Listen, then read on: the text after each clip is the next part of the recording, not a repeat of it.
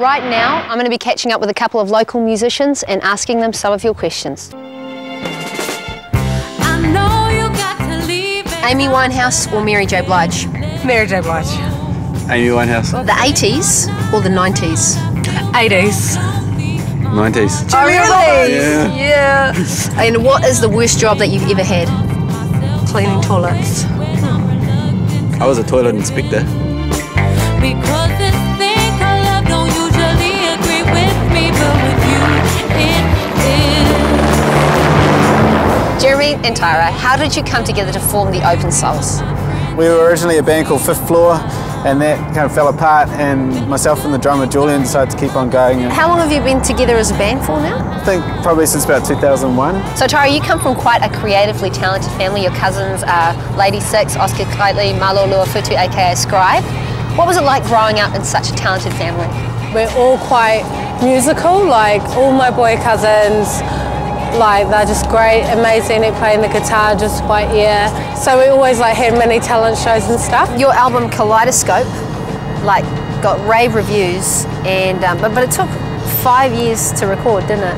Yeah. Why so long? It was basically I had to learn how to record music, and we were learning how to write songs and play as a band as well. Who came up with the idea for your telethon video for Turn It Up?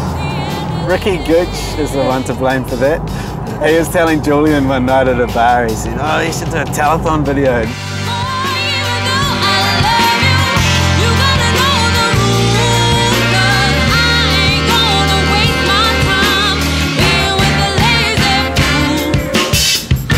So you guys won a Beanie Award for In Your Hands, Best Unreleased Song. What was that like?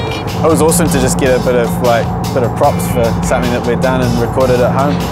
You've just finished making your album Standing in the Rain. Can you tell me a bit about that process? This time I wanted to have solid songs that you could just play on a guitar. This is more like Motown, kind of early Beatles inspired music. We all had different styles of music that we were really liking, so it took us a while to find a sound that we all agreed on again. And so Jeremy was like showing me these beats and stuff, and I was like, oh, it's not kind of right. And then he like showed me the soul sound, and I was like, this is what I've been wanting to write to. Now, recently you've been on tour with Catch a Fire in Australia. Are there any highlights from that tour?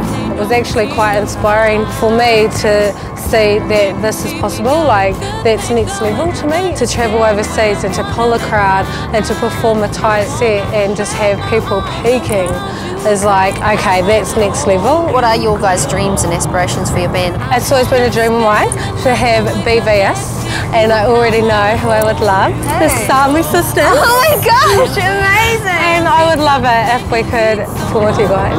Who would your dream summer festival lineup be? Headlining would be Paul McCartney, and then probably on the other stage, Oasis. Then probably like Smashing Pumpkins playing like an old set. Raphael Sadiq and Janelle Monáe. And Karma Stewart. Have you heard Karma Stewart? No. She's really dope. She's like Janelle Monáe. Where can people find out about your gigs? We do have a website. I wouldn't trust our MySpace. Yeah, what's your website? I wouldn't trust that either. Newspaper?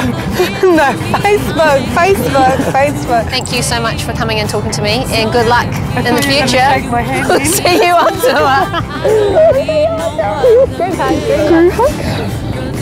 We're gonna have him.